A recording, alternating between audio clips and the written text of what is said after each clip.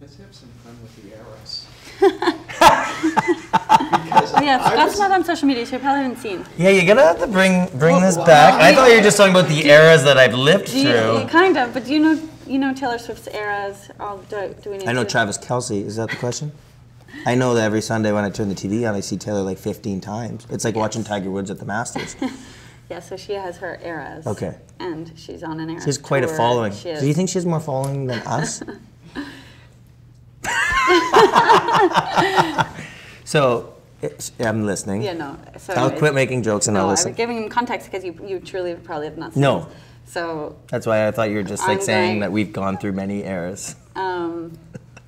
I was like finding our little child baby era, 7 and 9, and then teenage era, and then I guess, I don't know, Vancouver, Sochi, Pyeongchang maybe?